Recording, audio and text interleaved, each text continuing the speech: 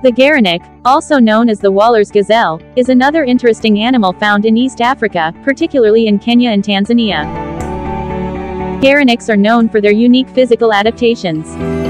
They have elongated necks and slender bodies, which allow them to reach leaves and foliage higher up in trees. This makes them appear almost like a cross between a gazelle and a giraffe.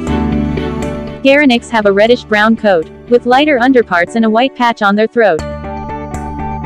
They have large eyes and ears, which help them detect predators in their arid habitats. These remarkable antelopes are well adapted to survive in dry, desert-like regions, where they can go for long periods without drinking water and obtain moisture from the vegetation they eat.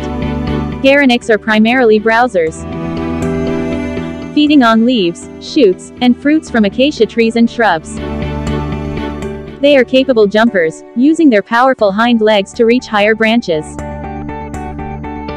Male gerenuks also have long, slender horns that curve slightly backwards.